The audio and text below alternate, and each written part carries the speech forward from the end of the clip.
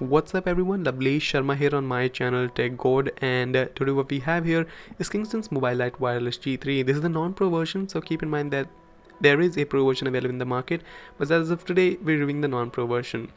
So the device starts with its hardware. It's a very interesting hardware. It has an SD card slot and a full-size USB port, which is very hard to see these days because of USB-C.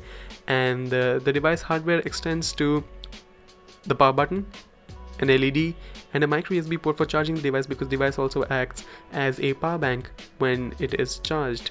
So the other side of the device also has an Ethernet port, which is very interesting. You can convert the device into a Wi-Fi router if you have access to Ethernet in your hotel room and everything, so it's perfect for traveling. And the other side of the device is fairly simple without any ports and branding. The bottom of the device has all the serial number, MAC address, and all the certifications that it needs.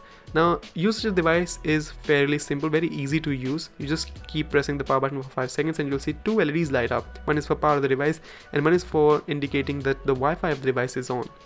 So you can connect two types of devices. One is an SD card and second is a USB device. So I'm connecting my Strontium 16 GB USB to the device, and it's very simple to connect, and you'll see that it powers up in 5 to 6 seconds, and you can leave the device now and you don't have to do anything on the device. Everything is on your smartphone now.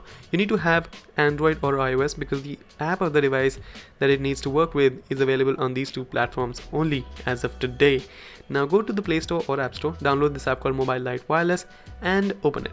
For the first time you need to set up the password and everything if you want, but I have done that already. Now the device supports two bands, 5 GHz band and a 2.4 GHz band. 5 GHz band is faster, so I prefer using that. So just make sure you're not connected to the internet of your home and connected to the device itself. So I've renamed my device to Lovely 5G and 3G. So I am connected to the 5G, I have checked it, and let me show you how to back up your contacts. Now go to device, go to backup and restore, and go to Android to backup device and choose your device. For example, I have selected my USB and your contacts will be backed up. And that is a bug in the device which you'll see right now, and this is a bug in the app which can be fixed, easily fixed with a update, but as of today it exists, and every time you back up your contacts, this thing, these artifacts show up in the app. But the device itself is really nice to use, and what it does really well. So let me show you how to transfer data from your phone to the device connected to the MobileLite Wireless. So I'm transferring this PDF, copy it and paste it into the USB drive or SD card that you have connected to the device, and it will be done in seconds. Now this time which will take is specifically depends upon the size of the file, and you can also stream data from it. So data flows two ways. You can write data onto it and you can stream data from it.